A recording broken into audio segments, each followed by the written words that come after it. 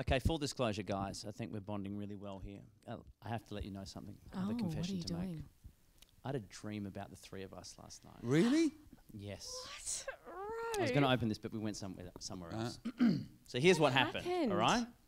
This woke me up in the middle of the night. I could not get back to sleep. Yeah. So I've turned up to this. We all turned up. I was just chatting as we were outside before we came in. I've looked around. Sam, you're not around anymore.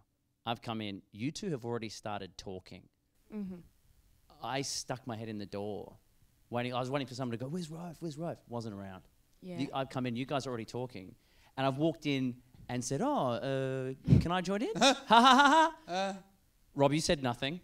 You just kind of looked away, and Sam, you could not look me in the eye, and you just went, "Oh, if you want."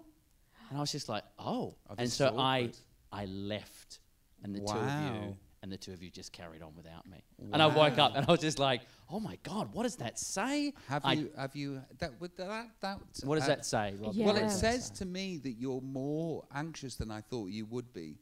There's an insecurity in that that dream that betrays you, Rove. Oh no. Not betrays you in a bad way. It's just, I would think that you're Mr. Together, Mr. I've got this, sure. Powerful Rove.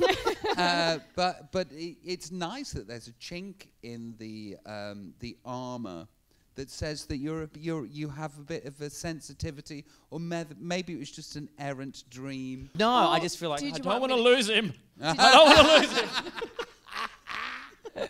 him. You'll never lose me, Rove. Oh, thank goodness. I'm yours. Thank God for that.